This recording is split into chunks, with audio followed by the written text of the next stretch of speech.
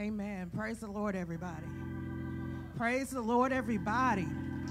Let us stand on our feet this morning and give the Lord some praise. We have breath in our bodies. We have right activities in our minds because we came to the house of the Lord. Amen. Amen. And for that, we should praise him. The sun is shining. Amen. He's given us traveling mercies for those of our guests that are here today. Amen. And we should thank him. Amen.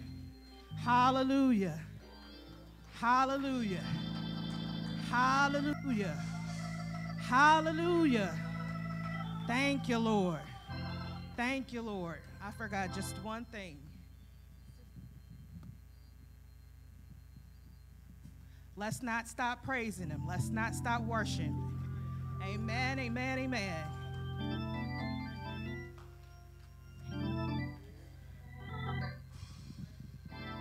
Amen, amen.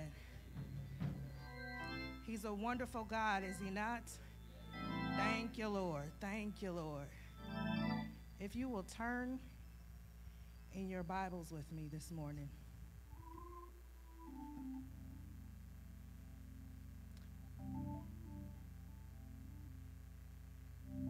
We will be reading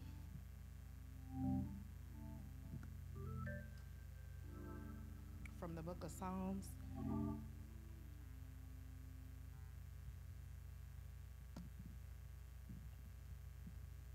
Chapter 1.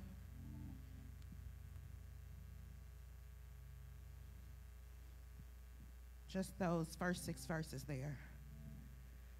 Blessed is the man that walketh not in the counsel of ungodly, nor standeth in the way of sinners, nor sitteth in the seat of the scornful. But his delight is in the law of the Lord, and his law doth he meditate day and night. And he shall be like a tree planted by the rivers of water, that bringeth forth his fruit in his season. His leaf also shall not wither, and whatsoever he doeth shall prosper. The ungodly are not so, but are like the shaft which the wind driveth away. Therefore the ungodly shall not stand in the judgment, nor sinners in the congregation of righteous. For the Lord knoweth the way of the righteous, but the way of the ungodly shall perish. Let us pray. Dear Heavenly Father, thank you for another day, Lord, another day that we've never seen before, but we will rejoice and be glad in it, Lord. Just thank you for your early risings this morning. Thank you for laying us down last night, Lord. Thank you for that peace of mind and that rest, Lord. Thank you for all that you have done, all that you are doing, and all that you will do for each one of our lives, Lord. We ask you to bless the man of God as he brings forth the word, Lord. Hide him behind the cross that we might not see him, but that we see you through him, Lord. Bless that word that he will bring upon us, Lord. Let it fall on our hearts, that we might hide it in our hearts so that we will not sin against you, Lord. You know what each one of us stands in the need of, Lord. You know where each one of us needs to be touched, Lord. You know where each one of us needs to be worked on, Lord. We just ask you to search us out, Lord. We just ask you to search us out, Lord, and do your will, Lord, what only you can do, Lord. We bless those that are here in person, Lord.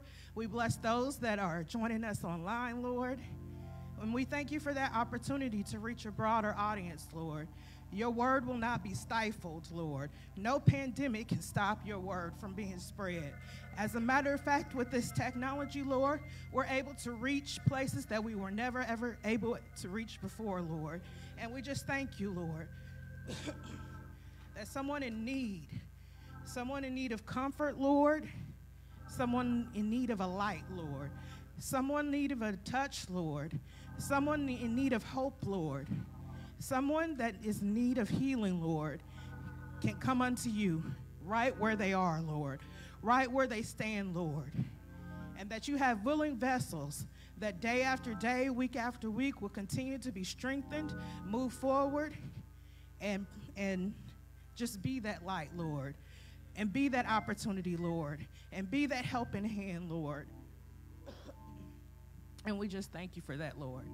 We thank you for those that aren't able to make it, Lord. You know what each one of us are in need of. Those that are in hospital care, Lord.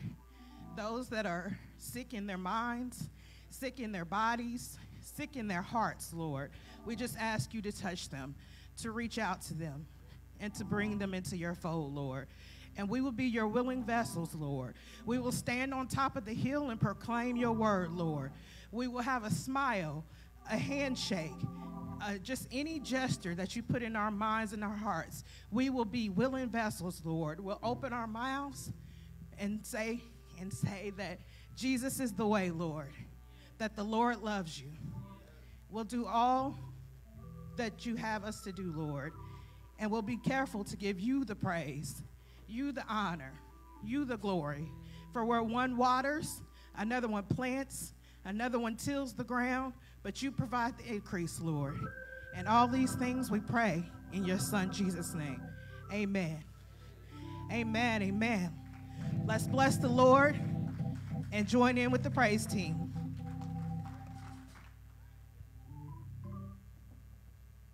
Amen. Hallelujah. For God is worthy to be praised. Come on, let's lift our voices and lift our hands and give God all the praise, honor, and glory that is due unto his name, for he's worthy. For the Lord is good. For the Lord is good. For the Lord is good. For the Lord is good. Hallelujah. For the Lord is good. Hallelujah. Hallelujah. Lord, we bless you in this place on today. Hallelujah. Thank you, Jesus. How have you come to give God praise this morning and bless the name of the Lord? Hallelujah, for he's worthy. Hallelujah. I will bless the Lord, oh my soul, and all that is within me. Bless his holy name.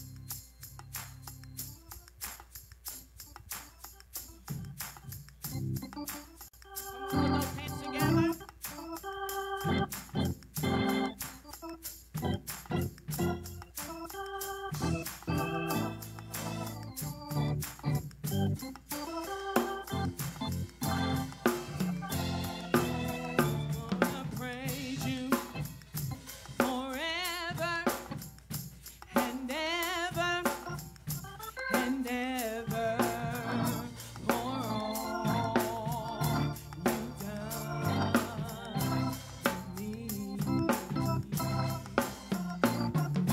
Blessings and glory and honor, they all belong to you. Thank you, Jesus, for blessing me. I just want to praise you forever, forever, and ever, and ever, and ever, for all you've done for me.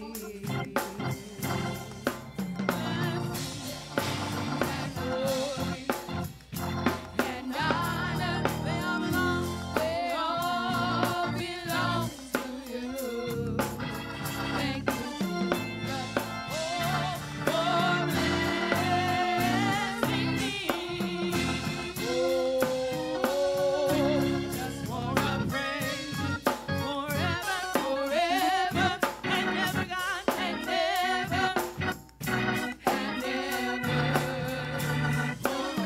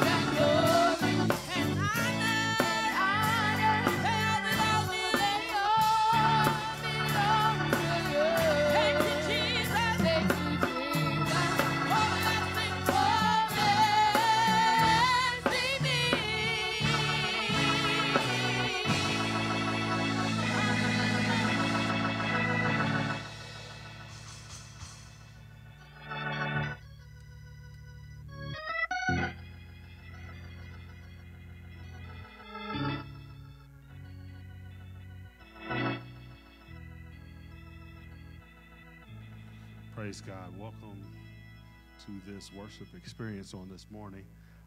This, as we continue our pastor and leading lady's 30th pastoral anniversary. On this day, we have taken time out to honor our leading lady, First Lady Walton L. Boyd. So whether you're in the sanctuary or whether you're online, can we give God praise for our First Lady? And I think we can do a little bit better than that if you're in the house. Whether you're online, if you'll put some hearts, some likes, share, we can do much better than that. For 30 years of service, she has She has labored, she has toiled here in this place. And as we reflect back and as we think on 30 years of service, she has just not toiled here in this local place, but she has toiled and labored on a state or jurisdictional level of our organization. She has labored on a national level, being national secretary for 40-something years, or at 40 years, been the national secretary of our organization there. She has given much, and we cannot write the history and appreciate Bishop Boyd without appreciating her, because much of what has been done here in this church stands on both of their shoulders, and she has supported it. She's been the first. If he said that we're going to do ABC, she's the first to say, I'm with it to do ABC. She's never wavered, and she's gracious enough to be a first lady, but she's got the clap back in her too. If it needs to be, she'll do it. If it needs to be said, it'll be said, and she'll add more to it before she takes away. And then if there needs to be a separate side conversation, then she'll have that too. But she has done it all. As we reflect and seen a post earlier this week on Facebook, and it was happy birthday post this week to the late minister Ramona Poindexter. And as I seen that post, it made me think of our First Lady. If you go online, there is a app or a program called, slipping my mind right now. I'll come back to it. But there's an app on there, and basically what it is it helps at the time of sickness, at the time of death, at the time of birth there. And you come together, you can sign up online there to provide meals for a family. 28 years ago, First Lady did that same thing here. They just started the app like 10 years ago. 28 years ago, she did that when Sister Ramona Poindexter was sick. And she gathered the ladies together and said, we're going to feed her, the family, at least once or twice a week. Deacon Poindexter was working, trying to raise 2 young girls. She said, we're going to feed them at least twice a week. And it wasn't an app, but it was on the bulletin board at the back door. And the ladies was there, and they were signing up to feed twice a week to make sure that somebody was taken care of. Those are the types of things that she has done down through the years there, whether it's been going to somebody's house to help them write an obituary, taking people, help them to fill out papers. She's that type of lady, and she is also the pastor of the Methodist Hospital, Original Church of God. She's there pastoring and leading, counseling and praying for people there at the hospital on her job. My dad often comments that she's got a little chair right there in our office there for them to come and sit down. You know, some days she done brought papers home, like, what's these papers for? And she's there, and this is somebody that maybe can't read too well, write too well, but they've got enough confidence in what she does and her integrity that they'll send they life paperwork with her to have her read, fill out the parts they don't know how to fill out, they don't understand this, and then she puts sticky notes on there, take it back to them there, you know. And then, you know, she's got the people that travel from other countries, they go there, they don't bring nothing else back, but they bring Miss Boyd back something, you know, so they got to bring her back something, you know, from wherever they go to. But she's been that type of lady, so whatever realm she's in, whether we call her leading lady, first lady, some organizations call her mother, some call her elect lady, she is that and more to us there. So we take this opportunity today to celebrate and to honor her on this morning. As we continue to move forward, we are going to get ready to hear the word of God from the preacher of God, because he is here in the house and there is a word from the Lord.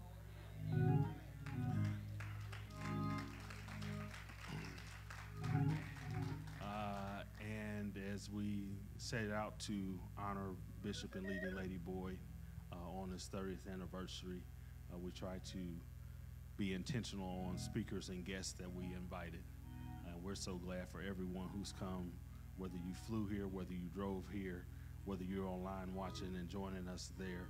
We're thankful for everyone who's made a special effort to come out on this Sunday to help celebrate our leading lady. And the preacher this morning, Minister Jonathan Radford, he is the nephew of leading lady boy. He is the son of her late sister, the late Dr. Angela Yvette Armstrong Radford Lewis, because that's how she would want to say it, all the names to be said, so you would know her from wherever. He is her son, and he is here, and as we thought of people there to come and to honor leading lady Boyd, I could think of no one else except him to come.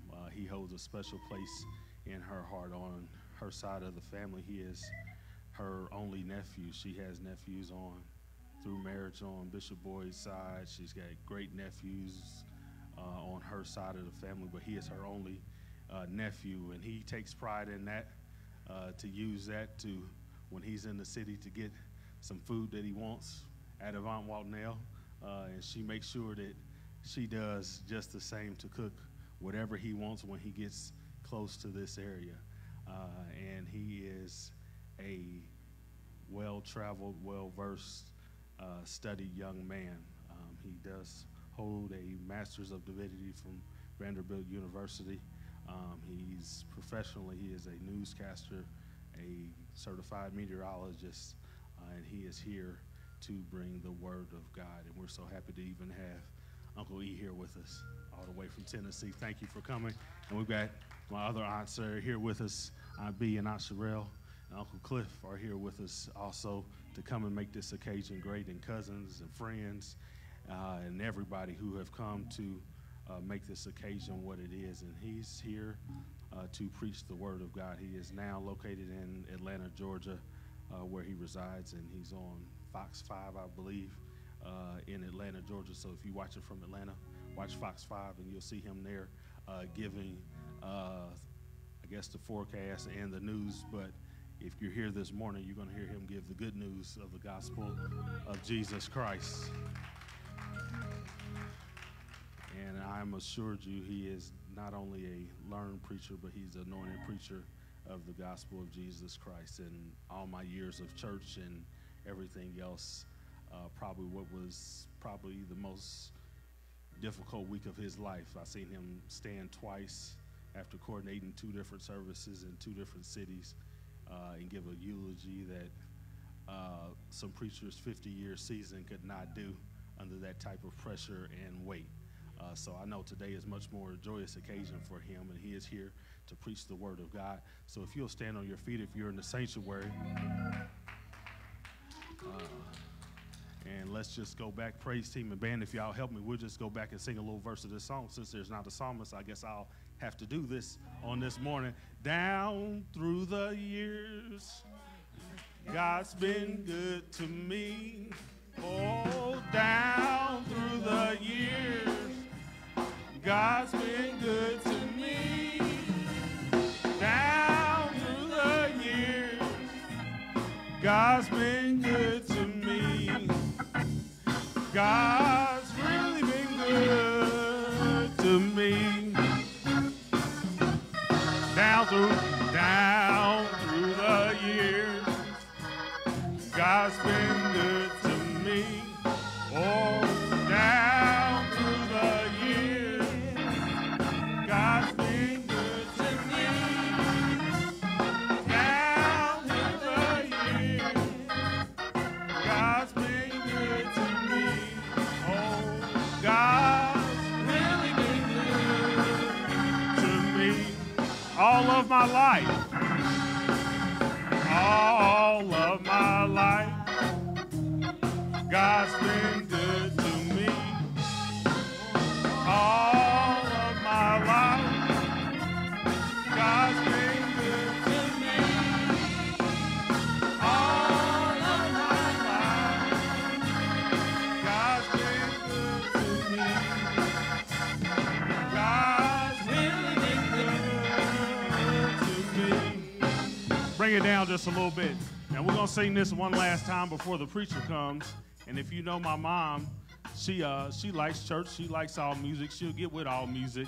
But when you sing old songs and hymns of the church, she don't want you sniggling, giggling, you know, kind of halfway singing it. And then you get up here and the new stuff come out, and then she wanna, you know, you wanna jump all around. She wants you to sing it with some emphasis. All right? So let's sing it one more time. Down through the years. Down through the years. God's been good to me. Down through the years. God's been good to me. Down through the years. God's been good to me. God's really been good to me.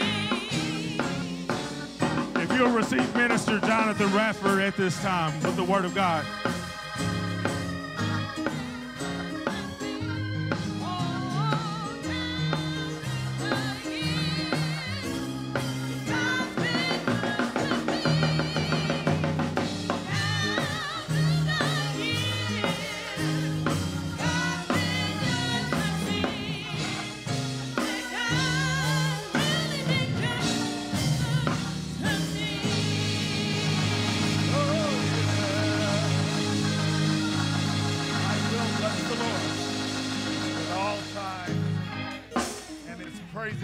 Continually be in my mouth.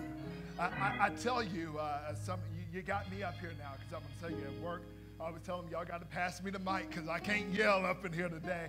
But glory to God, it is a blessing to indeed be here with you.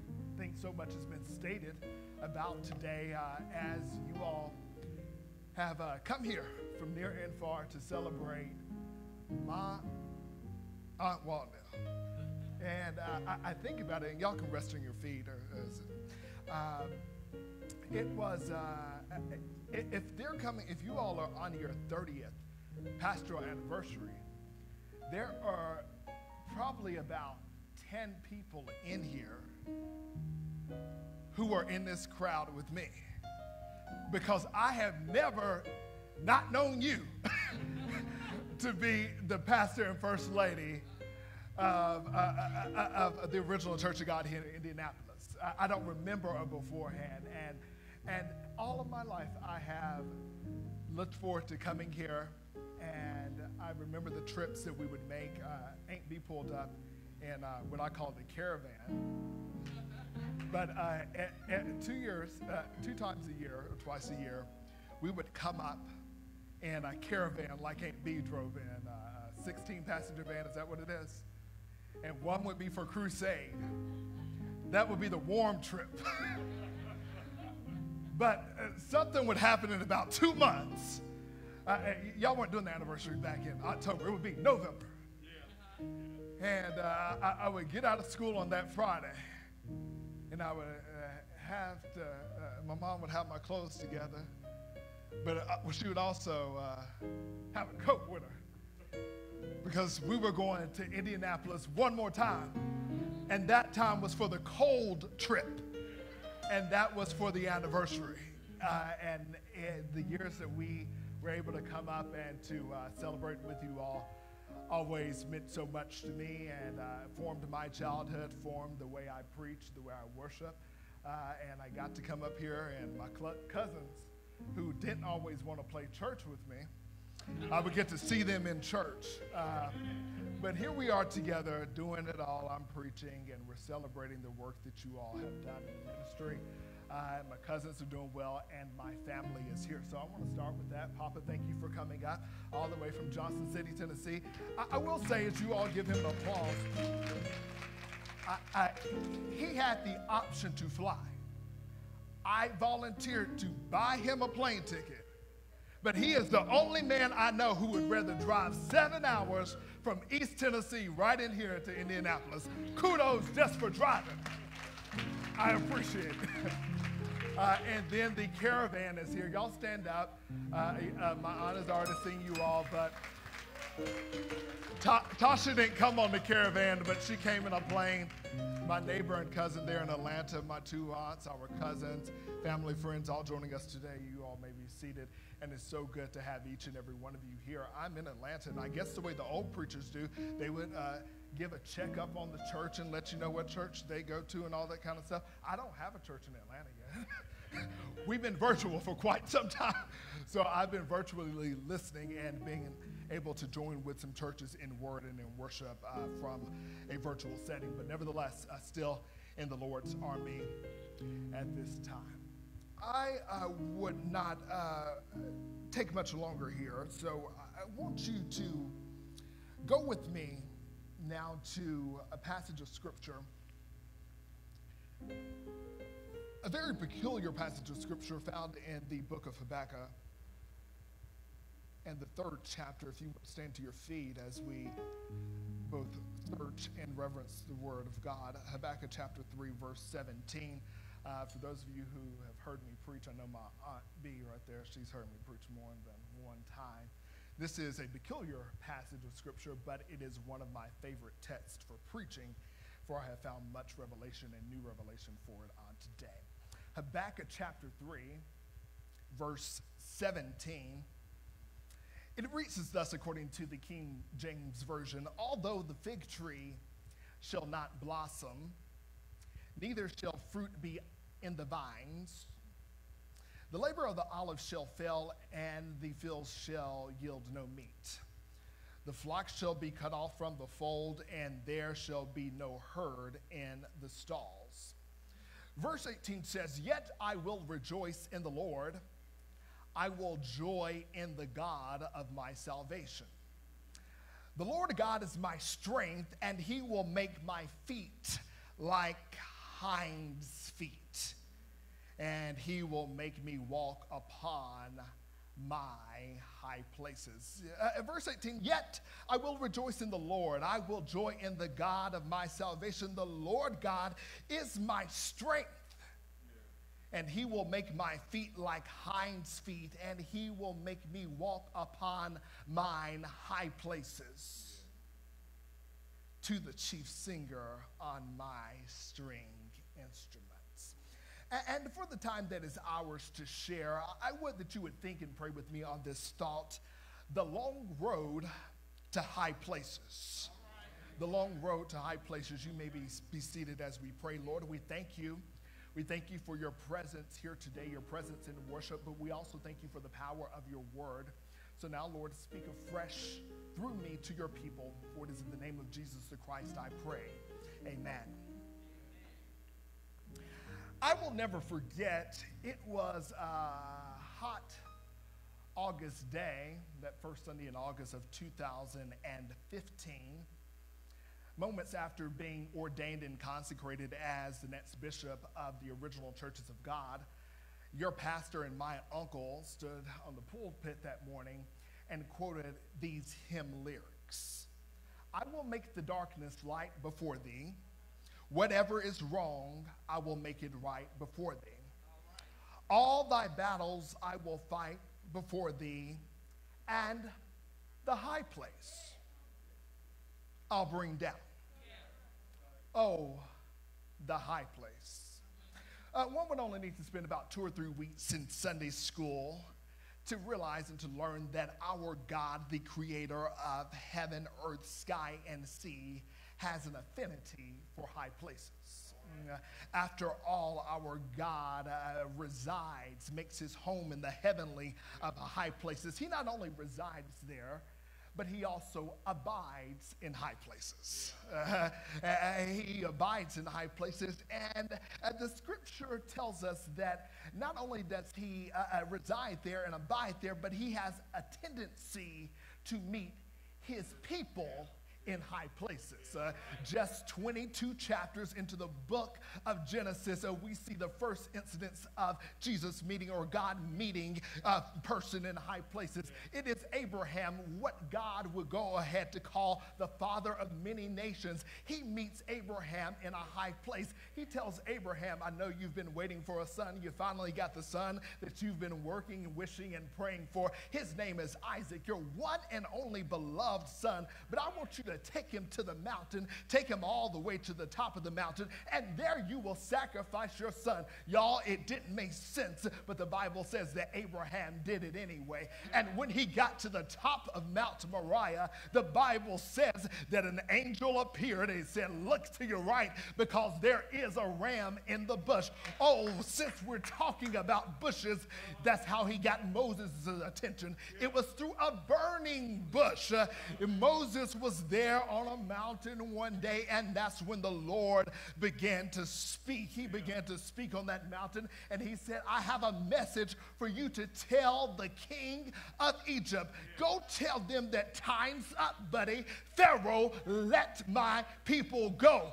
After spending his teenage years as a shepherd boy tending to the sheep, his years fighting in the valley, fighting wars and fighting other warriors, the Bible says that David, who was a shepherd boy, a psalmist, and a warrior, was elevated to kingship on a mountain. It was Mount Hebron, and God did it once again in a high place. I think somebody knows where I'm going with this, but the fact of the matter is I think you just need a little bit more information. We'll go over to the New Testament. We all like this song, It's a Highway to Heaven.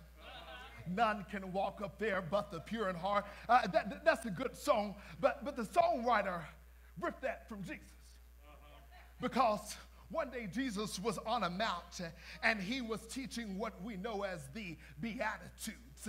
And he said, blessed are the pure in heart, for they shall see God. Jesus not only taught on the mountain, but the Bible tells me that he also tarried on the mountain. When he was weary, worn, and sad, the Bible says that he went to a place called the Mount of Olives. And there he had a conversation with the Father. And he asked the Father a question.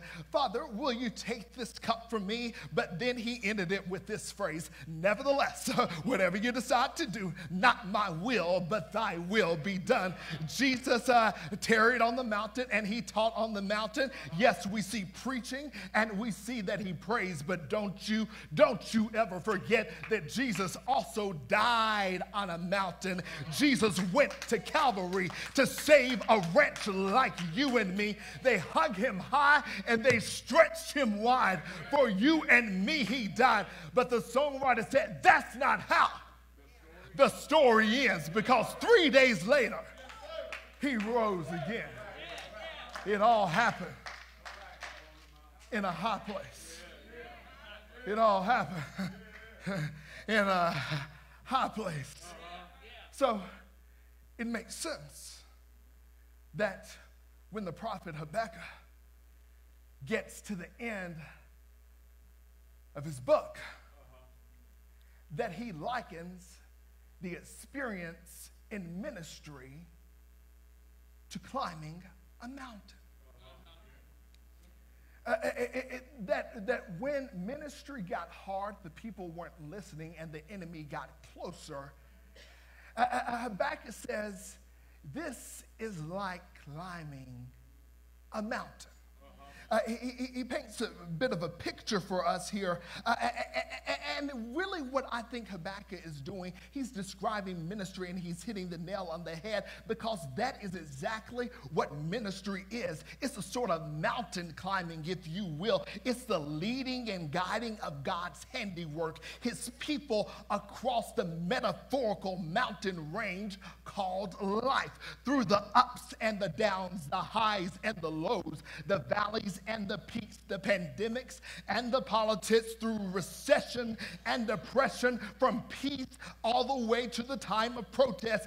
And that's what ministry is. It's the ups and the downs. And so that's why you've taken the whole month of October to celebrate what God has been doing through his servant, because you realize that your life in and of itself has had some highs and has had some lows, some ups and some downs, but God sent you a tour guide just to lead you and guide you along the way, to help you make sense out of nonsense. You've been on a mountain and your prophet has been your pastor. someone to speak and to make sense out of what you see. Someone to help you keep going when the going gets mighty tough. And the great thing is about the tour guide is that God sends you a leader who will stand with you when you can't stand yourself, who will counsel you when you don't know who to call, who taught you when you thought you were unteachable. He gave you a leader along the journey on the road to high places. So perhaps that's why on that first Sunday in August, he could stand behind the pulpit or on the pulpit of the tabernacle that day and say with boldness and conviction, God will make the darkness light before thee. Whatever is wrong, he'll make it right before thee. All of the battles that I face, he will fight. And the high place, I know for myself, he will bring down. I'd suggest to you that as Habakkuk's closing words, that we get an insight or inside look into the prophetic courage that is needed to stay the course on the long road to high places. Perhaps I'm tapping into your arsenal, Uncle, of what you had to do as you were on the road to the high place. First thing I would suggest, it comes up here in verse 17. Habakkuk says, on the road, long road to high places, don't be distracted by the dysfunction. Don't be distracted by the dysfunction. It's right there in verse 17. I like to call these the all those. Let me work with the text right here.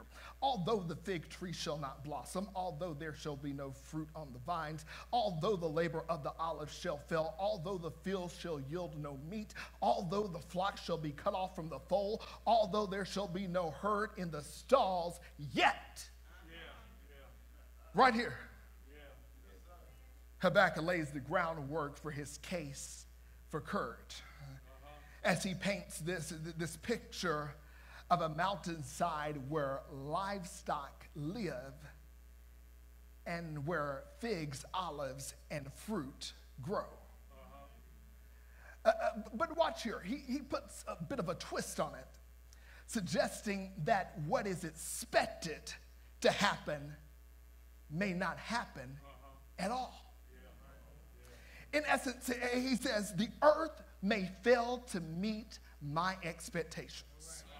The seasons are out of sync, and it seems like we may be in that metaphorical mountainside right now. It's hot when it should be cold. It's dry where it should be wet. COVID cases are down one day and up the next. The stock market is a bull in the morning and a bear in the evening. Well, matter of fact, you say you don't got to go to Wall Street. Just look in my wallet. 1 month you have more money than you can count, and the next month you have more month than you do money. The ups and downs of life, that's what it is. And I just came by to tell somebody that's a distraction. There's dysfunction everywhere. And if we're honest, many of us have had to face this reality that there's a what if factor in life. Minister, that what if factor, what if what I've been working for doesn't work out for me? What if what I want doesn't want me? What if it never gets better? What if it never works out? I'm going to be honest with you. I've asked the question, what if the pandemic doesn't end? What if my loved one never gets healed? What if my marriage ends in divorce? What if I never get out of debt? What if I never get that degree? What if? And after you've seen so many things in your life go wrong, After you experience more downs than you have ups, you may be asking, what if? But here it is. Habakkuk doesn't stop with the what if. Because while he considers the what ifs, he precedes it with an although. He uses the word although, suggesting that Habakkuk is sure of his response, even if he's unsure of the outcome. I think you missed it because you would be shouting by now. Habakkuk is real word perfect with this. He says, although, suggesting that I do not know how it's going to turn out, but I already know how I'm going to act. Maybe I need to say it just one more time. I don't know if it's going to work out, if the money's going to come through, if they're going to get their act together, if they're going to grow up, if it's going to change, if we'll be done with them and that. But guess what? I already know how I'm going to show them. I already know how I'm going to act. And Habakkuk says, although, I'm going to tell y'all what I'm going to do. He says, my response will not be based on the dysfunction. That's wisdom. He says, I'm not going to base my response on everything that is around me, but I'm going to rejoice because of what is in me. Watch this right here. Habakkuk says that there is something greater inside of me than what is going on around me. I have joy because somehow God is always saving me. It's right there in your Bible, right there in verse 18. Habakkuk says, if I'm not going to react and to respond to the chaos and the nonsense, having sleepless nights, getting stressed out when I watch the news, having high blood pressure because of everything that's happening around me, he says, what I'm going to do is I'm going to reference what is within. And he squares in on this phrase. He says, I will rejoice in the Lord. I got it. Okay, rejoice in the Lord always. That makes sense. But this is where he really makes his case. I will joy in the God of my salvation. Now, you do know salvation as the experience that happens for most people when we say it's time to extend the invitation. We all stand to our feet, and we'll do it in about 10 minutes, if y'all give me some time. You come down, you give your life to Christ. Yeah, we're excited, baptized, all that kind of stuff. And we think about that as the moment of salvation. But to really understand salvation, you would understand that salvation may begin there, but salvation continues all the way to eternity. And each and every day of your life, no matter where you go, no matter how hard life gets, God is always saving you. God is always restoring you. God is always renewing you. God is always making sure you stay safe so you can get from point A to point B. And I want to know, do I have a witness in the house this morning who can say through your mask, the Lord is always, he's always saving me. When I couldn't keep myself, the Lord was there saving me. So I will rejoice in the God of my salvation. So he says, no matter what, no matter how bad it gets, no matter the distraction or the dysfunction, guess what? God has a record that never falls short. He's always doing it for me. I'm good. I will rejoice. No matter how bad life gets, I'll rejoice. Habakkuk shows up to remind you that on the journey, the long road to high places, that you cannot get distracted by the dysfunction, by that which is external, but you got to rely on what is internal. The internal spirit that lives within. Because Scripture says, greater is he who is in me than he who is in the world. Habakkuk says, not only do you have to not be distracted by the dysfunction. But I suggest to you, the prophet says, you got to adjust so you can advance. You got to adjust so you can advance. It's in verse 19. The Lord God is my strength. He will make my feet like hinds feet. Look what happens here. Habakkuk suggests, while God may not change what's around me, he'll change me. He may not fix it. I know y'all didn't come for that this morning, because y'all would have flipped out if I said he's going to change them. Y'all would be, yeah. No. Habakkuk says,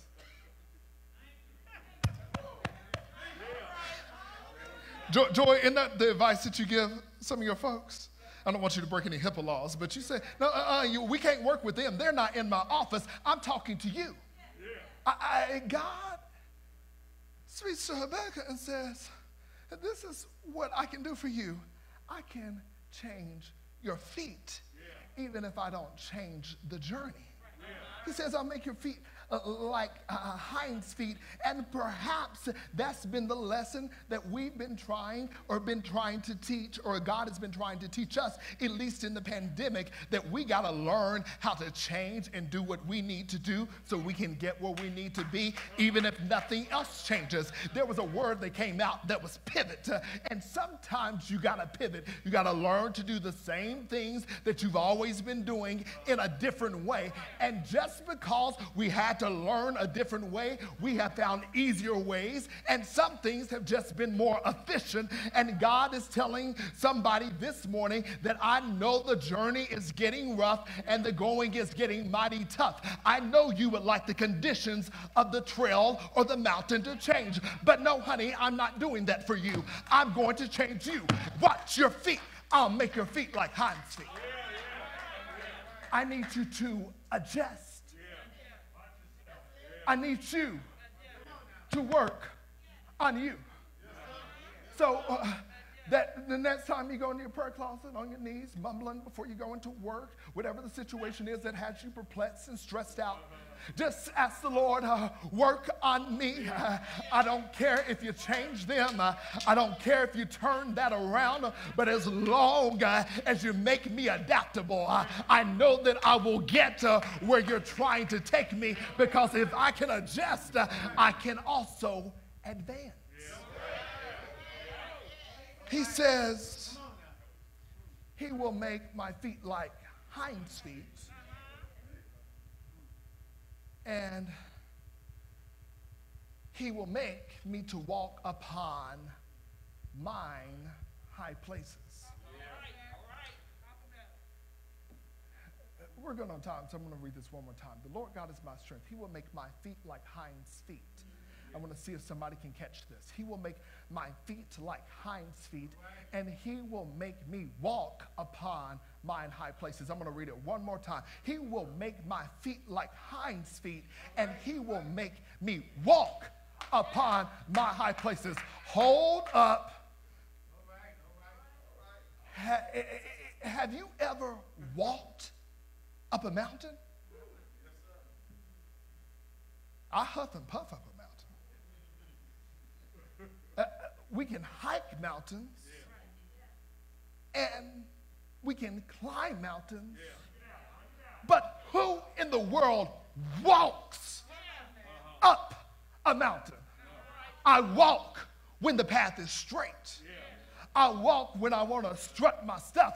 I walk when the road is easy, but when I'm going uphill, when I got a hill to climb, when I'm huffing and puffing, when I'm searching for a breath, that ain't no walk in the park, honey. I'm trying to climb my way to the top. And Habakkuk says, I'm going to twist this thing on you, because when you make some adjustments in your life, what is wearing somebody else out, what has everybody else sweating, tired, and distressed will have you walking. You'll just be walking. It won't stress you out. You won't be out of breath. You'll walk while others climb. And perhaps that is the litmus test for you to ask yourself and to find out if I need to change. That's it, Minister Deborah. That if I'm all flabbergasted and distraught by the least little bit of news, I read one text and I'm about to throw the phone. I got to step to the side. I got to pull over. I got to hold up before I write the email. Perhaps that is you climbing, out of breath, exhausted. And God shows up and speaks through Habakkuk, and he says, there is a better way. That if you allow God to make some adjustments, you'll be able to advance and you'll be able to walk.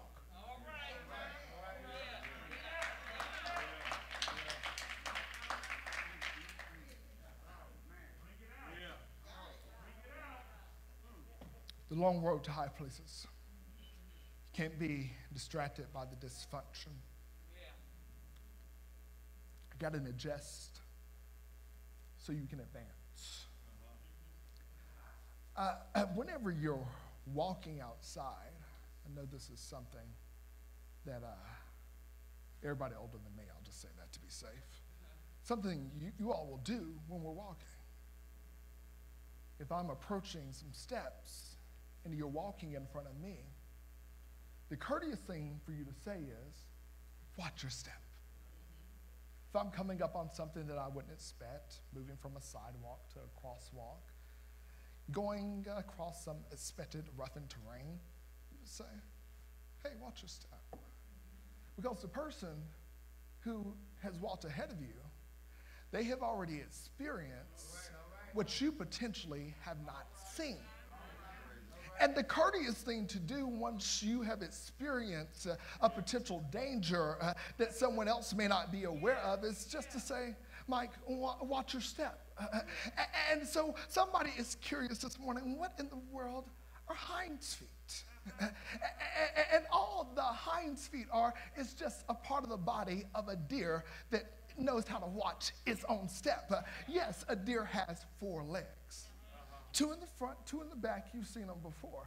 But what's significant about the deer, the hind, if you will, that female deer, is that she is able to move with absolute precision and accuracy.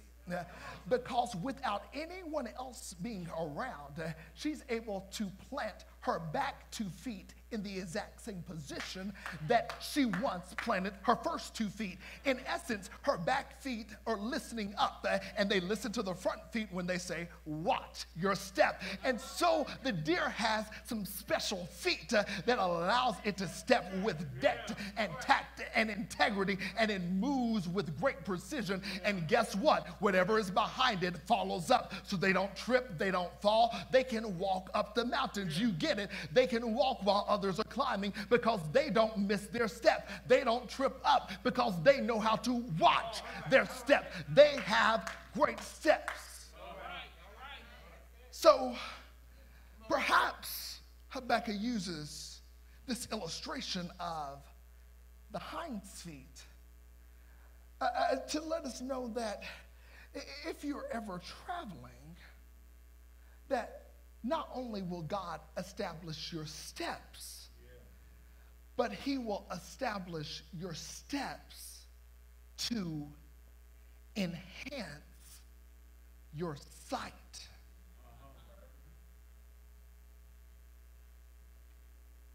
The hind's feet are special, but they're only enhanced by the hind's sight. I'll just make this simple for y'all. Y'all know the word hindsight. That's what you say. Yeah, in hindsight, I would have, should have, could have. And that's the phrase. Hindsight is 20/20. Well, the root of the word hindsight is hind. And so the word is derived from the fact that this deer, the further it goes, the higher it walks because it doesn't have to climb, that it gains a sense of perspective. The vantage point by which it observes what is behind, what is lower, is different. It is improved.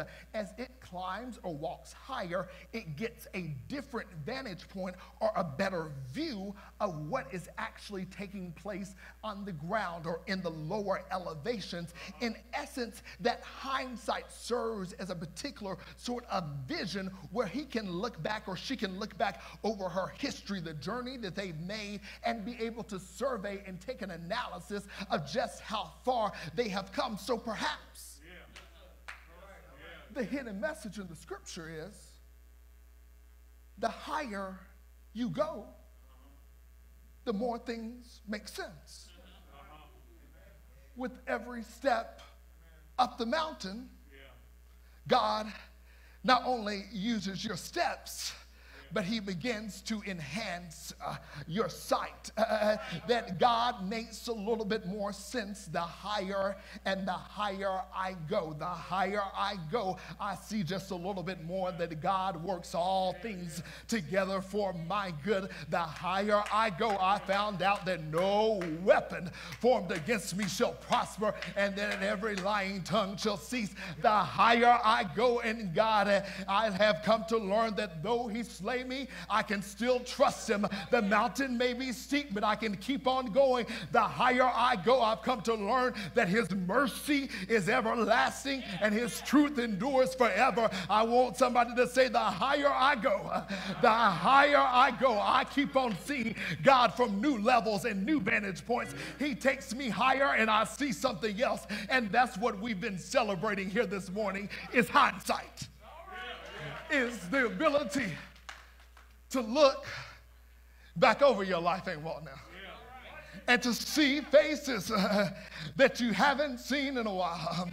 Tamla Mann said it like this: I've been a lot of places and I've seen a lot of faces, but I've never been in this place. Time and time again, I never thought I'd win, but I've never been in this place. And so we celebrate on October 17th, 2021, all the places that he's taken you, from the hills of Columbia, Tennessee, Williamsport Pike, Tennessee, from the farm all the way to Methodist Hospital. God has been guiding your steps. It's been a long road, but he's gotten you to some high places. But you're not alone this morning, because the Bible says what he does for her, he's also done for you.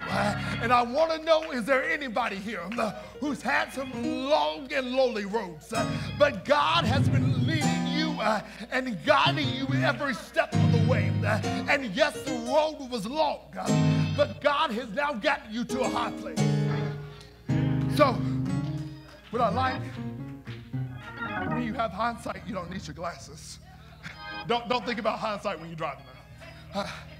Is when you get to the peak of the mountain, you stand there and you have a perspective. And so, if y'all want to act this out, you can. Because I need you to look over the metaphorical mountain range of your life and look back and see all of the things that didn't make sense, how they hurt you. But once you got to the top of the mountain, you can say, God, they hurt me, but you healed me. When you get to the mountain, you look on the other side and say, oh, didn't make sense when they were talking about me, but they talked about me, and guess what? God gave me a testimony. They broke me.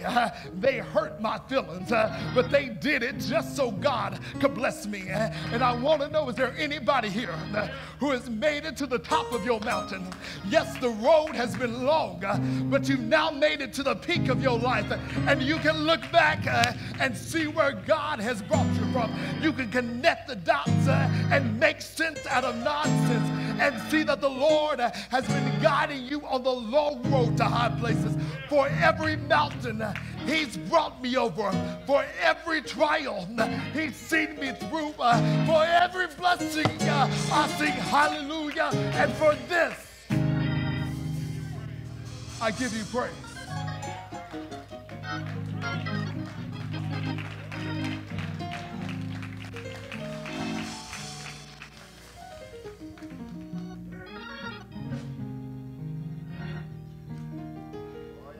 I've referenced a few songs in the message today. There was one that came to my mind as I was studying and prepared for this message, and it said, the road is rough and the going gets tough and the hills are hard to climb. But I started out a long time ago. There's not a doubt in my mind that I made a decision for myself. I decided to make Jesus my choice. That's a choice that everybody is confronted with. And that's the question that I'm going to pose to someone in the house this morning who does not know the Lord Jesus Christ and the free pardon of your sin. That the only reason, Uncle, that I think you made it down the long road to the high places is because you just decided to make Jesus your choice.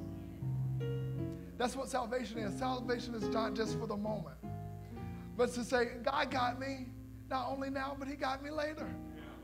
He's going to take me all the way to my home in glory. And so if you're contemplating, do I want to do this again? Is this really worth it? Is this just, just to come down and make people, think I'm doing the right thing? No, it ain't really that. But you're going to secure the destination of your soul. And more than that, you're going to have someone who walks with you each and every step along life's way. So if that's you, would you raise your hand?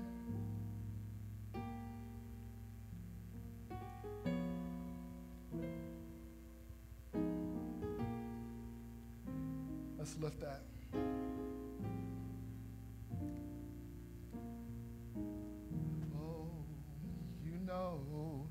The road is rough, the going gets tough, and the hills are,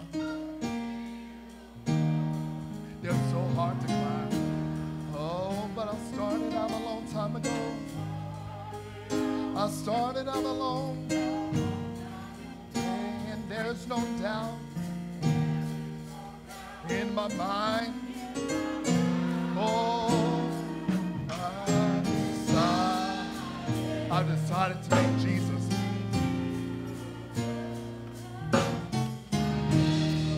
If you don't know it, you know it by now. Oh, you know the road is rough. The road is rough. And the going. Those hills are so hard to climb sometimes. They're hard to climb. Oh, but I started out a long time ago. 1991. But there is no doubt, in my mind. I decided to make it. We can do it one more time. Oh, yeah. Oh, the road and the going is tough, and the hills are hard to climb.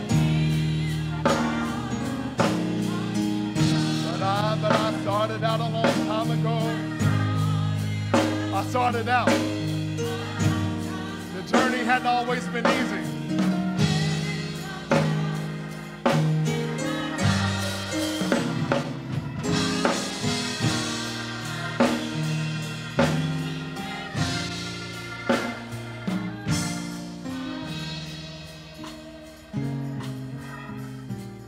there, Our Father and Our God.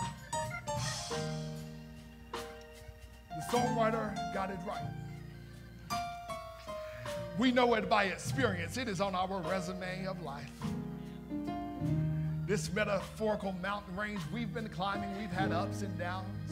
We've had highs and lows. But we realize in this moment and this day that we made it. We didn't make it on our own might and on our own strength and our own power. But there was one thing that we did do. We made a decision a long time ago that we choose you. And because we made you our choice, you're helping us along this long road to high places. You're blocking out the distractions. You're helping us adjust so we can advance. God, you're establishing our steps so you can show us what this whole journey was about. So now, right now, God, I ask that you would help, that you would hold the hand of my brother or my sister who finds himself, as the Barnes family said, on the rough side of the mountain, that you would make their climb a walk, that your salvation would continue to rescue, restore, and revive them, that when it gets tough, that you would speak to them, that you would give them the courage to continue on. Because, God, today we stand together celebrating as believers that there is a peak, and at that peak we give you praise. As we look back over our lives and we survey our history and we see the ways that you've made, the doors that you've opened, how you have brought us from there to here, and we're thankful. So, God, we thank you for what you've not only done in our lives, but we thank you for what you've done in the lives of this church. We thank you for how you brought this church family from there to here. But more importantly, we thank you for the family that you have put up front to lead the way to service, tour guides, to go through their own stuff, but to lead us all through our own stuff. We thank you for the strength of First Lady, leading Lady Waltnell Boyd. We thank you that she has been a support for her pastor, but while not only being a support for her pastor and husband, she is also led with integrity. She's led not only in the home, but on a job, in the church, in her family. And Lord, we thank you for her ministry. We thank you for the ministry of the pastor of this church. We thank you for my uncle. We thank you for the great things that you put on his heart and allowed him to do. We thank you for those things that are yet to come. We trust you that when we get to the other side of the mountain, that you're going to behold another wondrous view. And that before we know it, all these things will be over. And we'll be able to look and say, look what God has done. We'll smile and we'll survey as we begin to look in hindsight and see your glory. For it is in the name of Jesus the Christ. All God's saints said together, amen. Amen.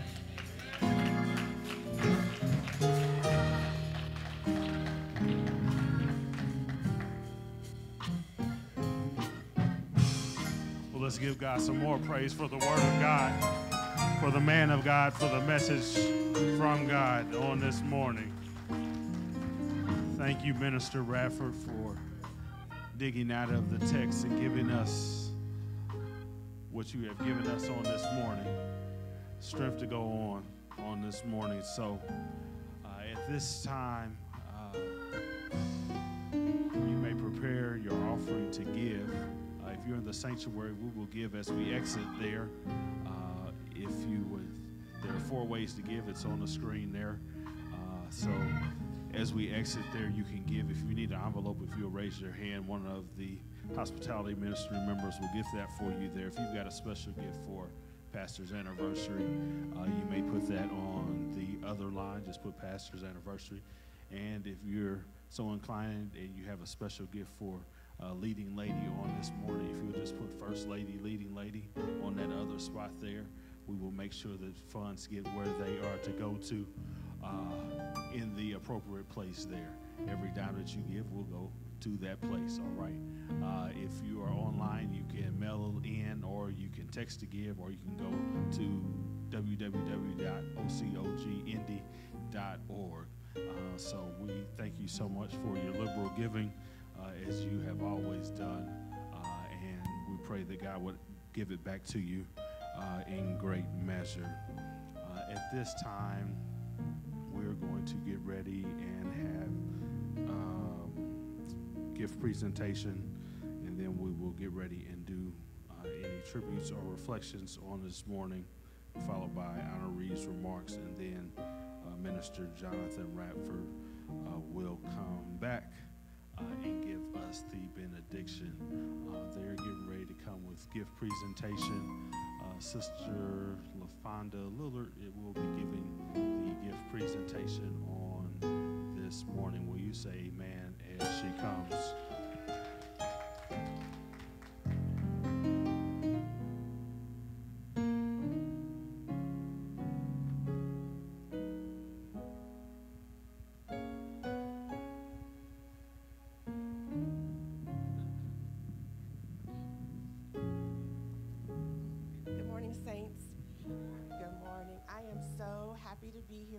This morning.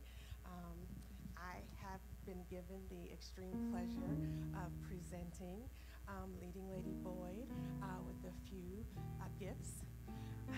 But before I do that, I would like to say to both of you, thank you so much for your 30 years of leadership and guidance and honoring God's call on your lives to serve his people and to be an example of his love and his love for his people, and teaching us through his word.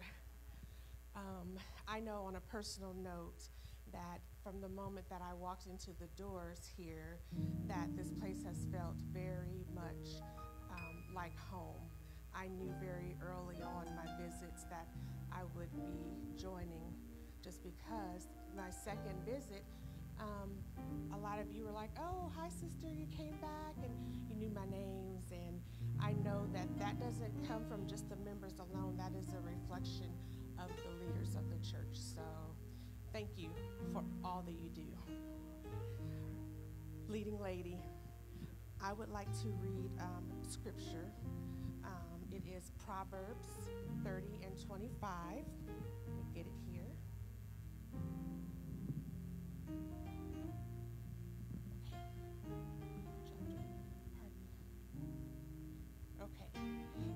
This scripture states, strength and honor are her clothing.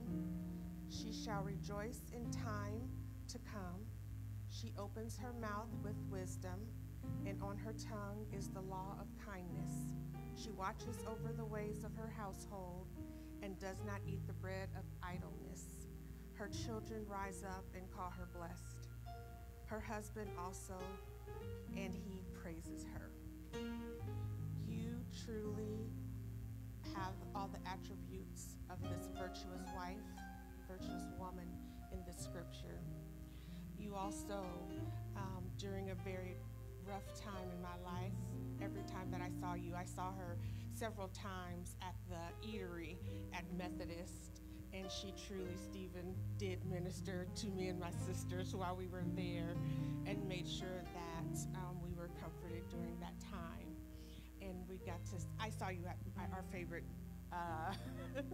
shopping place, and you have just always been so very kind and loving, and I know that I appreciate the kind, loving person that you are and the support that you are for our pastor. So thank you so very much. We would like to present to you this tote bag, so that as you are carrying on the business of your daily lives, you have something to do that in style. There you are. If you will turn it. We also have for you a apron, as you are making those wonderful treats for everyone. Everyone who's gotten up here has said something about your cooking. So here is a custom apron that says Leading Lady Boyd. You have some smell goods, Jimmy Choo. And then so that you can take a moment to kick your feet up and not bake, here's a gift card to the Cake Bake Shop. And then you have 2 shirts to your alma mater, MTSU. There we go, I got it. So a couple shirts for you to, wear around. So thank you so much for everything that you do. We absolutely love you and appreciate you. And God bless you. God bless you both.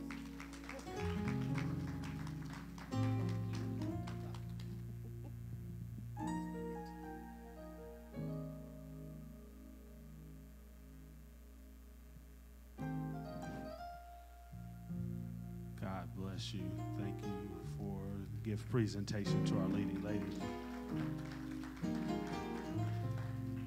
At this time, we will have reflections and tributes. And we've got people from all over here to honor our leading lady from Tennessee, Michigan, Georgia, people, Kentucky, online, everywhere. Would either one of my wonderful aunts like to have some words to say on this morning? Aunt Sherelle, the favorite aunt, she's going to come. Because her ship is coming in, and I need to make sure that I'm a part of it. We can see it. I had, right before, been knowing about the anniversary and everything, and I was watching the news, and there was some man, I can't remember where he was from, but he had lived 100 and something years, and was thinking to myself, kind of getting me a chuckle. I said, I don't know if y'all keep up with Tyler Perry, but one of his shows, it was when Brown's daddy died, and he was all down up under the pulpit talking about, let me say something about my daddy. Let me say something about my daddy. And so the preacher let him get up, and he stayed up and stayed up and stayed up. And I said, well, I'm going to have to get to Indianapolis and get down there and say, Stephen, let me say something about my sister and my brother. So I wanted to get up and just tell y'all, the man that been 100 years, the reporters always ask, well, what did you do to make you, live so long or whatever? And the man said, serve the Lord and be kind to people. And I said, well, that doggone Warren and Waltnell gonna be here forever, because that is exactly what they have done, and they have led by example. And I want to thank y'all on a personal basis, because if it had not been for my big sister, only the Lord knows where I would be back when I was a teenager and I was challenged to my parents. And Warren and Waltnell hadn't even been married. Y'all been married, I don't know, not too long, because Mike was a baby. And Waltnell called Mom and Dad and told basically to send me to her. And I thought, why is she meddling me? I don't bother her. Why is she bothering me? And at the time, I didn't understand. But in hindsight, on them hind legs,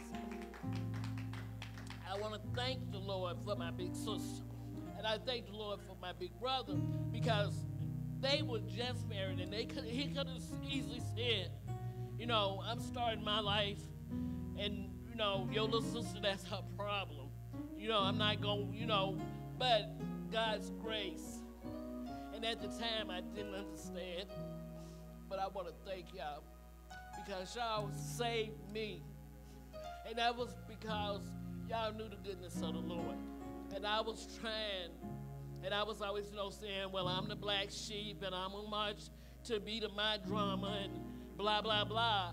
But see, God's grace, I was marching to my beat, and I was doing the black sheep thing.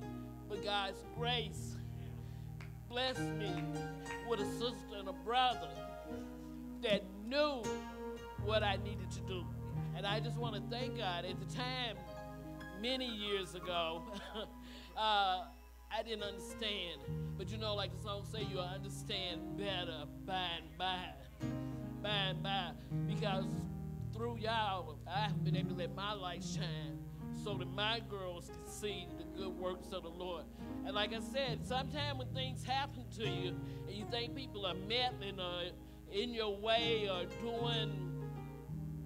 trying to keep you from getting what you got to get, sometimes it's just God's way of getting you in line. And I thank God. I just thank him every day. Because like I said, at the time, I was a teenager. I knew everything. They didn't know nothing. They was trying to keep me from living the good life, is what I thought. But now, in hindsight, I can tell what the works of the Lord was for me. And I just want to let y'all know that I love you and that y'all are just so special to me. I call Mike my mini-me in many ways, but he maybe not as off track as I was.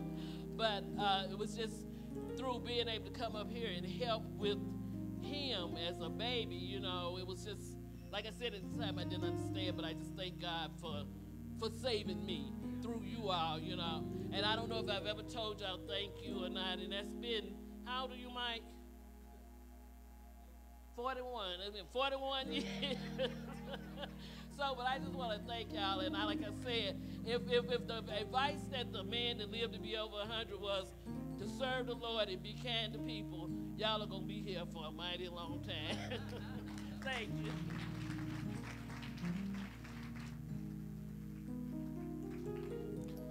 Let us say amen.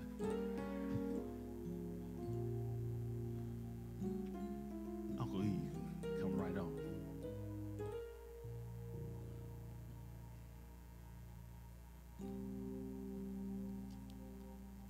I'm so gracious for this family.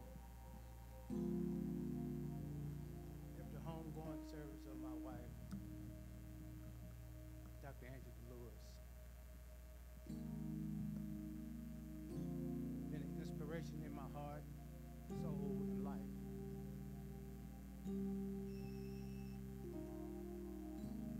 My own family don't reach out to me the way Bishop has. Checked on it, see if everything's okay, and I really appreciate that.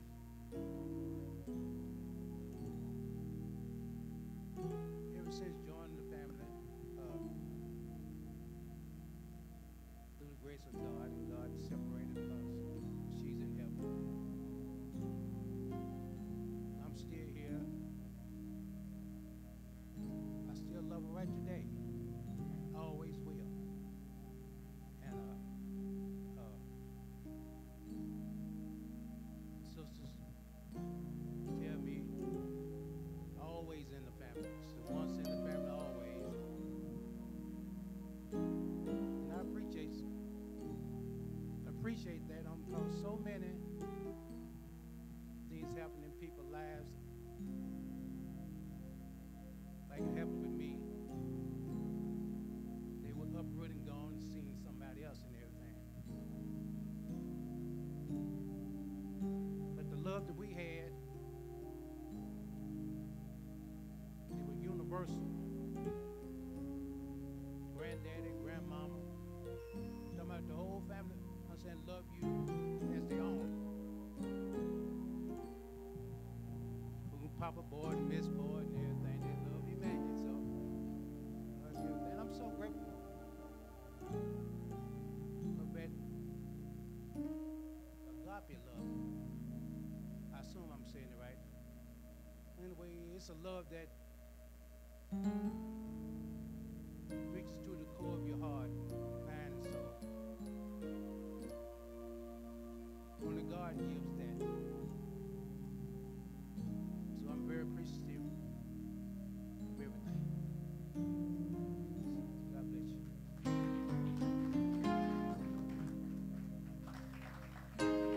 Amen. Amen. Anyone else? All right.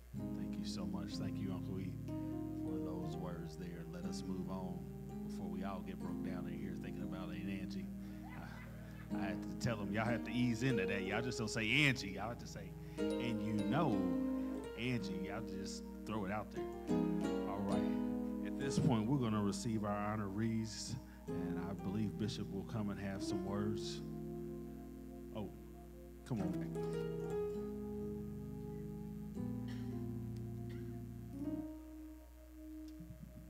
I told Stephen I was going to do this really quick.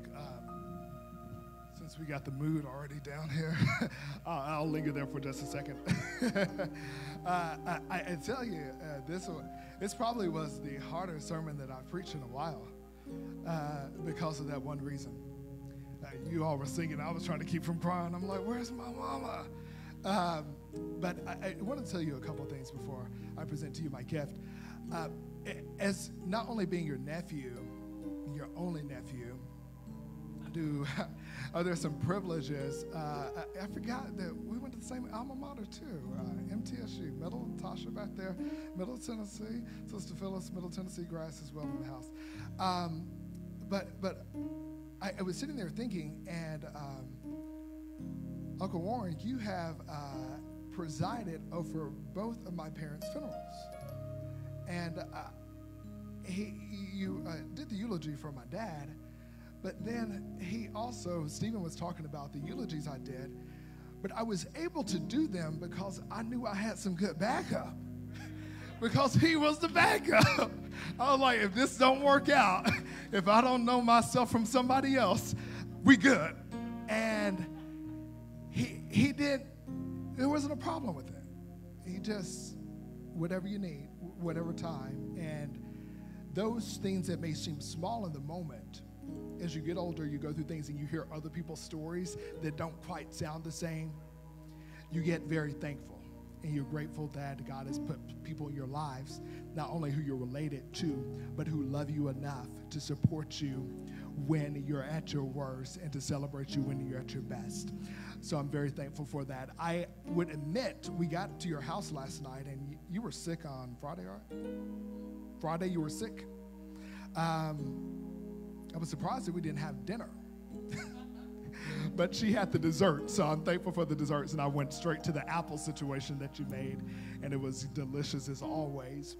But I don't know if anybody else, my cousins, and this is just going to take 1 minute, aunts, I felt there was a sense of, not a gloom, but there was a cloud because my mom wasn't there last night.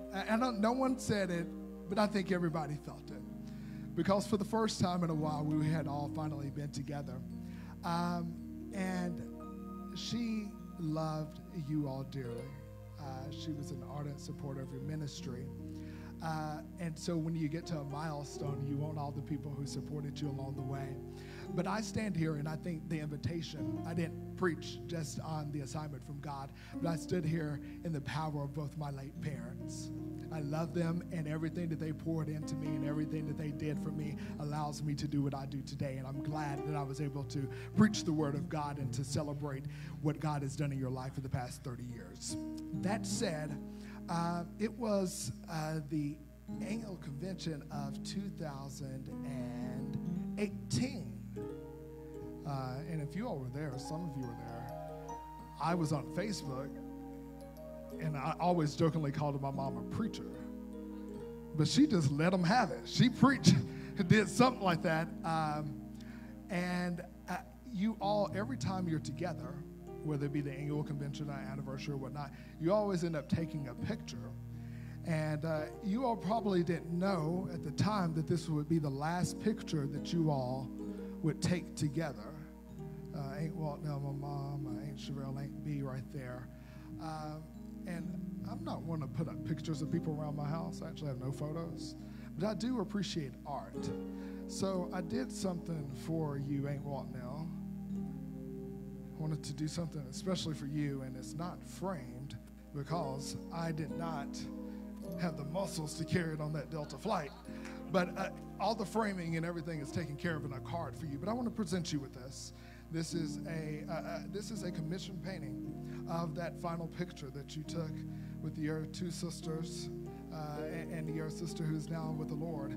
But it will be with you for always. And I hope this not only makes you remember the good times, but it remembers that smile, that joy that you all shared, and that is still with us today. God bless you, and I love you.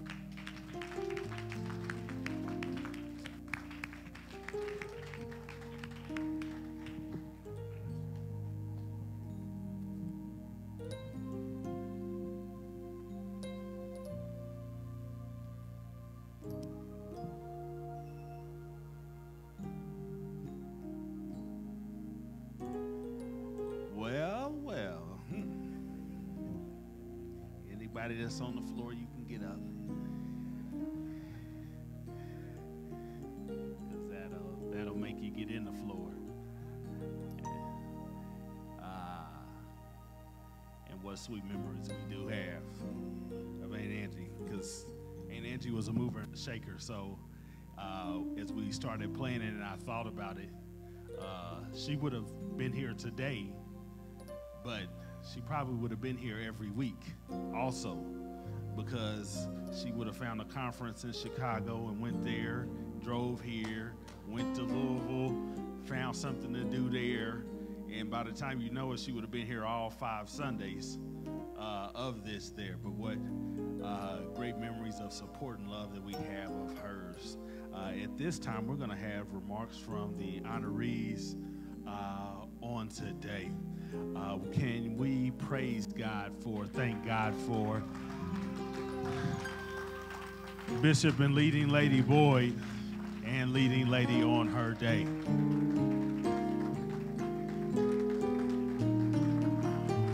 Praise God. Praise God. Today, because it's her day, I'm gonna go first today, and I'll give her time to compose herself. Jonathan, thank you. Thank you for the word, and thank you for your diligence in ministry. And then when you finish that side gig, you know, you got broadcast and you can do this full time. And I am appreciative when I hear ministers who are thoughtful, who don't just go for the hoop. Ain't nothing wrong with the hoop, but when you throw some good meat down first, all the gravy will be there. You don't have to worry about it. Thank you so much. Thank you to my sisters and my nieces for being here, and everybody else, my brother-in-law Cliff. Thank you so much for traveling. Is that Dougie back there? Man, praise God. Thank you for being here from Michigan. Thank you for everybody. Thank you again to this church family for honoring us in such a way for all these weeks in October. Thank you for your thoughtfulness. Just thank you for being kind and good. And lastly, thank you for setting aside this day to honor my wife especially. I don't know how other pastors do it. I'm not in their household. I don't know the dynamics, but I know in my household, my wife has been a steady and ardent supporter of my ministry and my preaching. She gives me space and gives me time and has always done that, so I appreciate her so much. And it doesn't matter where we go, I can always have one amen. I know I got me an amen. And so even when COVID struck and we just did the virtual service, she was ready to watch from home too. I said, no, you got to come. If don't nobody else come, you got to come. And so she's been here every step of the way for these 30 years of ministry and 42 years of marriage. I thank God for her, and thank God for the gift that she is to me, to our family, and also to this church. We're different in a lot of ways, but God does that in many instances, that he'll take our differences not to make a competition, but to complement one another, so that, you know, if you get some cold over here, you got some hot over here, and it's comfortable all together. And so thank God for my wife. Thank God for her love and her support for my ministry all of these years. And just thank you so much. This has been a good 3 weeks off, and I still got 2 more to go. God bless you.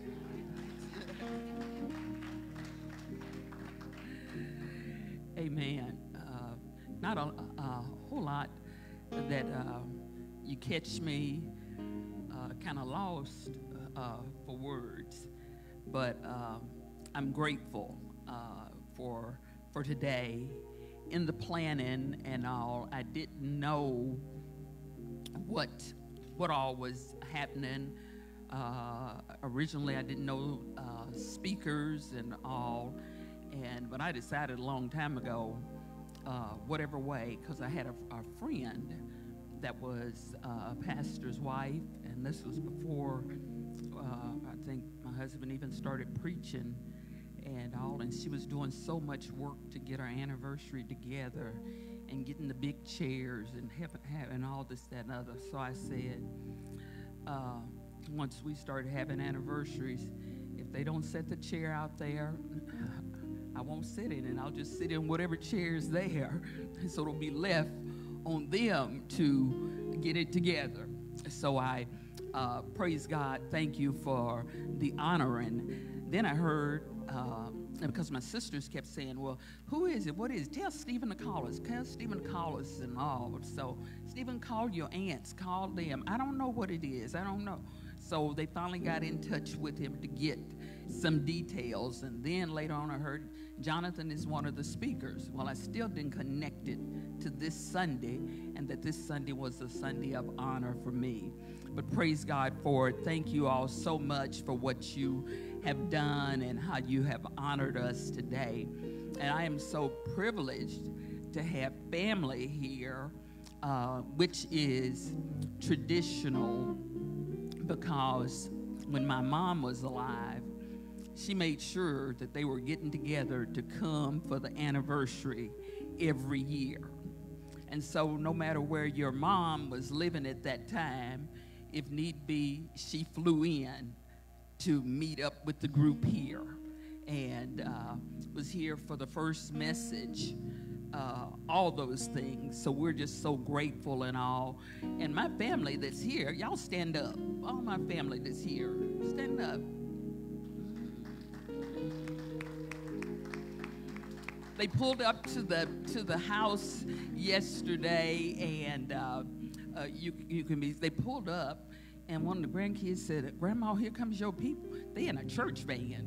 I said, "You sure that's them?" And he's like, "Yeah, that's them out there. They're in a church van." So we had a van full, and I was. The original intention was that I was supposed to cook. Thursday, I don't know, something like the flu hit me. And so I've been having some challenges since then, but I was able to get Jonathan's apple dessert together and that chocolate pie together for him and all. But we had a good time this past weekend and everything. Thank you all so much for the sacrifice. It's not a little thing to come and to travel and to be here with us, and I appreciate it so much for what you've done. Jonathan and I, we have a special connection in more ways than one. First of all, when he was little, he had a little habit of when he kissed you, he wanted to bite you. And so I said, okay, if you bite me, I'm going to bite you back. So and guess what? He did it, and I did it. My sister like, you bit my baby. You bit my baby. He bit me. I bit him back. But it is such an honor to have you be the speaker today in a service that was a service of honor for me. And I'll thank God for you. Thank God for the picture and everything, the memories and all.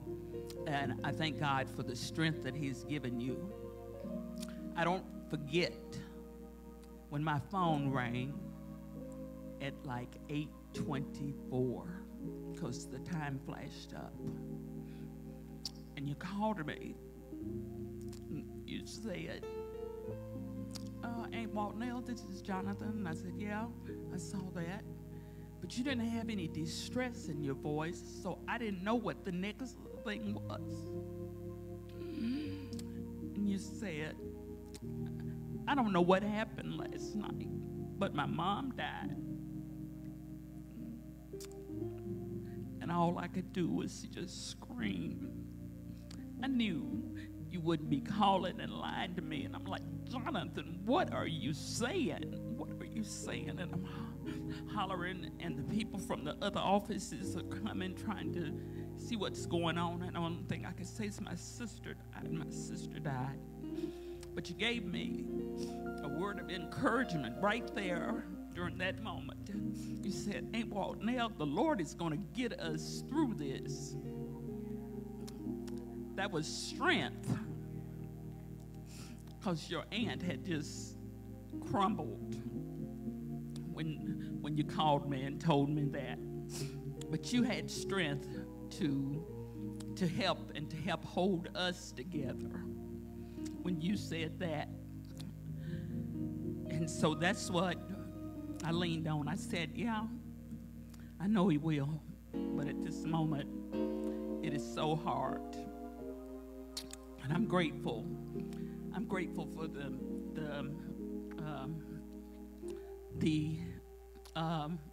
what your mom had planted in you.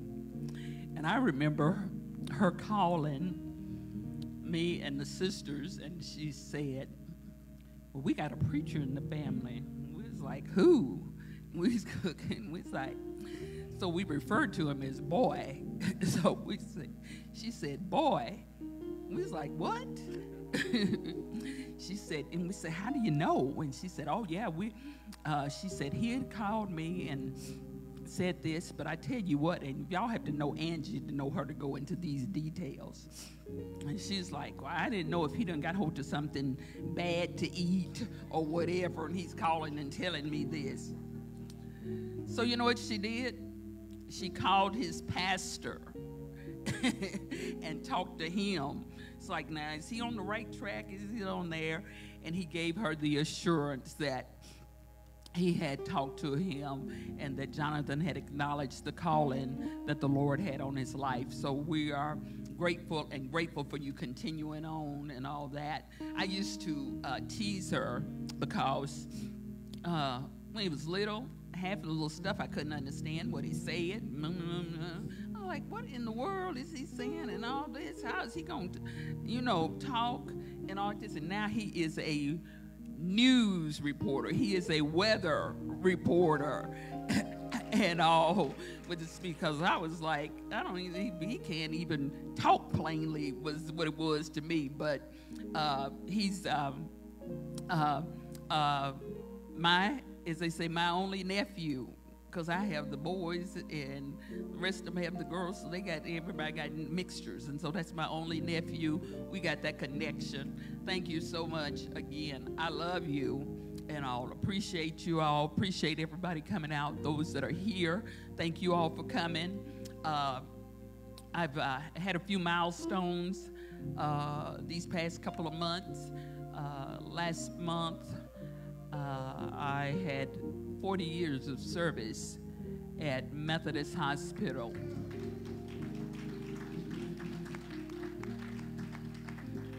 And so that's been a journey, because all of this ministry transpired after I started working there. And it translated into some other things and all. And I'm grateful for the opportunities that the Lord has given. Yeah, I do have a chair, and people come into that office, and I know somebody came in recently, and they just wanted, I said, okay, you said it's in here? It's in here. If these walls could talk, it would be a whole bunch of stuff, and they do here. But if that's, you want it in, it's in here. And thank God for the confidence. A lot of times people come in and all that, and they say, ask your husband, ask your church to pray for us and all. So I say, I get to minister, and IU Health get to help pay for me ministering. Yeah, that's good. That's good. So had a birthday the other day. Thank God for that and all. So everybody want to know, when am I retiring and all. So the saying is, I'm one day closer than I was yesterday. So I haven't given out the secret date yet as to when I'm retiring. but it's in the future. It's in the future. Again, thank you and all. And cousins, it is so good to see you all. The little van went through Louisville and picked up and brought them here. And these first cousins, we haven't had a chance to get together. And I suggested that, maybe the weekend y'all come to Indianapolis, see if they can come. And then everybody said, when we're not coming, we'll be able to come that weekend. And all that. That's okay. So we just moved on. I said, okay, we understand and all this stuff. And now here they all showed up. We're glad for everybody that's here. Thank you. I need to close out because I'll be continuing on. There is in the back, and the children call her Cousin Dolly. Wave your hand, Cousin Dolly. I've been knowing her, the whole time I was at Methodist, and she's long gone from Methodist, but she still keeps in touch and all, and has been there whenever something has happened and whatever, she has called to check on. She met my sisters some years back at somebody's wedding, and so she's always checking to see, how's your sisters doing? How are your sisters doing? But thank you all so much. It's been a great day. Didn't know what today would be, what it would bring, and all like that, but I appreciate it. Thank you so much. I continue to serve as your leading lady, the lady of the house, and with God's help, we'll continue on and all. I love this guy. I love this guy. And so with that, I'm the ministry and all. I tell him when different things happen, I say, it's your fault. It's because of you. And so it's become a little inside joke with us. It's your fault. And last year he sent some flowers. I don't know, we'd been doing something and had a lot of stuff going. And so on the card he said, it's my fault, love Warren. And that was it. So people come in your office, and, oh, your flowers, oh, those pretty, those roses smell so good. What's the occasion? So I turned the card around. And so they said, it's my fault, love Warren. And they put the card back down. They said, okay. They thought we had a falling out or whatever. I had to explain what the inside joke was, that it's his fault. But with this journey, the Lord has been good to us. He has been good to us. This rough road has, we found the places that's made it smoother.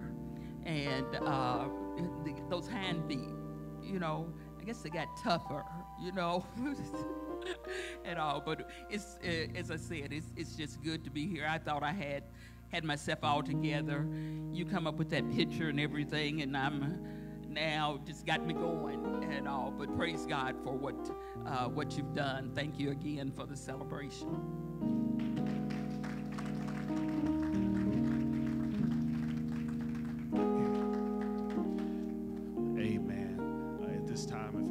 Stand. Our guest speaker, he's coming back to dismiss us. On your way out, pastor and leading lady, they will be at the door. You can greet them at the door. You can also deposit your offering into the offering basket there with the be just inside of the door, since it's a little chilly outside. God bless you. Sorry. Announcements. If you'll continue to join us each week, 10 a.m. on next Sunday, Pastor Marshall Tucker and New Faith Ministries will be here. They'll be our guest on next week, and then we will conclude on the last Sunday of the month with grand celebration with Bishop Jerry Maiden from Shreveport, Louisiana, will be our guest speaker. On the last Sunday, the colors are navy, turquoise, and silver or blue. Just put on some clothes and come and celebrate with us. If you got some blue, some silver, some turquoise, put that on. If you don't, just put on some clothes, come celebrate with us. That's what's most important. But if you want to support and throw on some colors of festivity colors, then you can come on and get it navy, turquoise, or silver. That's all the announcements. I'm going to respond to three things really quick. As far as the murmuring and mumbling, I just want to tell you what the Lord did for Moses, he also did for me. Also, I should say, as a news reporter, you got my ears pricked. We got breaking news. You are retiring from Methodist. I got to get a date. We'll talk after this is over. And on a more serious note, I will say this. I have been in some other denominations since growing up in the original Church of God. And one of the things that I had to learn quickly is that women were not respected and supported in all roles of the church when I got into other denominations, because it was completely foreign to me to think that women were not celebrated and allowed to do certain things in the church. And this is an example of that, honoring the women of God, whether they are preaching or whether they are supporting their preacher. Thank you for being a fine example of that legacy of the church. And Uncle Warren, thank you as you continue to build that in the churches all around the nation. Glory to God for what you all are doing, and thank you all for celebrating my aunt today. Without further ado, we'll wrap this thing up. Lord, we thank you for being in our midst today. We know that when we leave here, we will not depart from your presence. And so we ask that your presence will lead us and guide us, that it would give us direction from this point forward. Now may the peace of God and the sweet communion of his Holy Spirit rest, rule, and abide with each and every one of you, henceforth forevermore. And all God's people said, amen.